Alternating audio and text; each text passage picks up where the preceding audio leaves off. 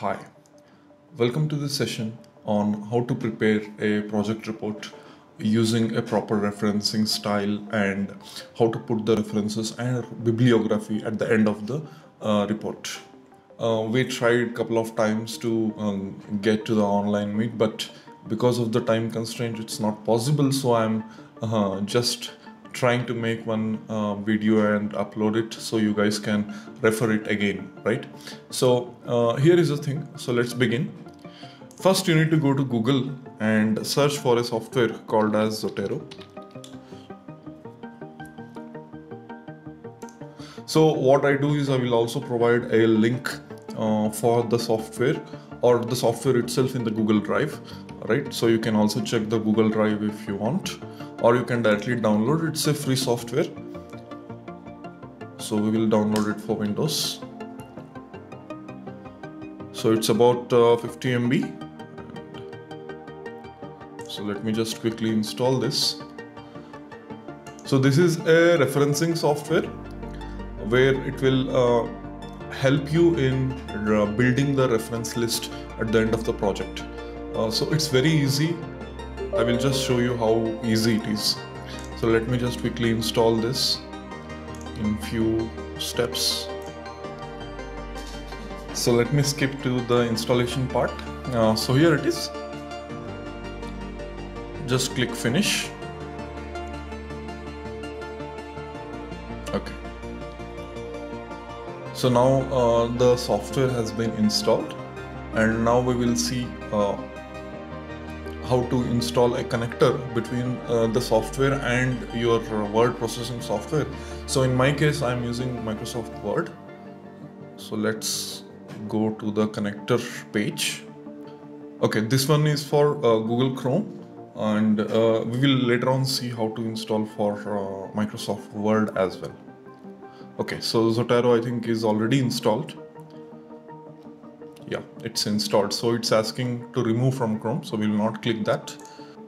So let's move on to the Microsoft Word and check the installation state of the Zotero add-in. Yeah, so if you observe here, so you have got a new tab called Zotero, right? So this will automatically get installed while installing the software. So you need not go for additional installation, right? So quick recap, we have installed a software called Zotero, and we have added an add-on for Google Chrome. I will show you Google Chrome, what is the use of that add-on. So, but before that, let me just quickly give you how referencing can be done easily with the software along with the word processor. Let me go ahead and load few journal papers into Zotero. So here I have my papers. So let me quickly add few papers. So these journal papers are from different sources like Google Scholar or Science Direct or elsewhere. So a lot of other different resources. So what I do is I will just quickly select the number of journals, or you can put all the journals in one folder and select all, and just you have to drag these into the software, right, into the referencing software. So it will take some time to add all the papers, more the number of papers, a little bit more time it takes. So let it complete the uploading process. If you observe on the right hand side, it is giving the information related to that particular publication, whether it is journal, conference paper, or a book. So it gives let's say for example the item type, it is a journal article, and the title of the paper. So this is automatically the software is identifying the title and the type of the paper and the authors, right? So in today's publication, majority of them are indexing it very neatly. So there are a lot of instructions for the authors to follow, right? So based on that, the reference management software is actually segregating all the data, metadata that is there in the software. So now the importing of all the files are over. So let me just go ahead and close this. So if you click on each of this paper, so you will get a brief description of what it is, and including the abstract, right? So DOI, all information will be here. So you just have to check it if some information is missing, so that you may have to add manually, right? So adding manually is very easy. You can just click anywhere and you can edit the title and all. So if you feel that there is some difference in what you have imported and what it is showing, right? So if everything is cool, so let's move ahead and go for Microsoft Word. So this is my Word file. Let me just save this as final project report. So you may have to follow the template that is being shared with you from the coordinator, right? So you please follow the font sizing, spacing, all those things according to the template. So the purpose of this lecture is to directly give you an idea of how easy it is to refer the references, right? So let's see an example of how easy it is to include the references in the text. So let's start with the introduction. Let me just quickly increase the font size. Yeah. So let's say there is some sample text. Please be careful with the font size and all. I am just showing it for your reference. So sample text from a journal paper. Okay. So I need to refer this statement to a particular journal. So what I need to do is keep the cursor at the end of the statement and go to Zotero, add or edit citation. So here we would prefer IEEE format. So you select that IEEE format. You just have to do it only once and select OK. So here I need to type the name of the journal paper. So let's see. Yeah, the drone, a general journal paper. So in this I will select, okay, let's say this particular paper, and once it is selected you can just enter it.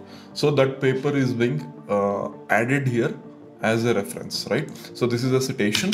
Now we will go and see how we can add the references. So there is no manual work involved here. Once you understand the process, it is very simple. So here is the reference. So I will again go to Zotero tab, and there is an option called as add or edit bibliography. I just have to click that. So here is the first paper that is according to the IEEE format. So you don't have to worry about the formatting of the reference manually, right? So it does automatically. So here is paper 1, and this is the title and all the details related to the paper 1 in IEEE format that is automatically added into the reference section. So let me go ahead and show you another way how you can add the reference. So let me go to the second paragraph. Let's say sample text 2 from another journal. So I need to refer this with another paper, right? So again, keep the cursor at the end of the sentence, go to Zotero tab and add or edit citation. So here, let me just, okay, I will show you another way how you can add. Suppose you don't remember the title of the paper, so you can just click ahead, click on Z and go to the classical view. So it will show you what all the papers that you have added to the reference management software. So here you can select, let's say an Internet of Things assisted drone. You just have to select that and click OK. Right? So two things are happening here. One is the citation has been added in the text portion, and the second thing is a reference is automatically added.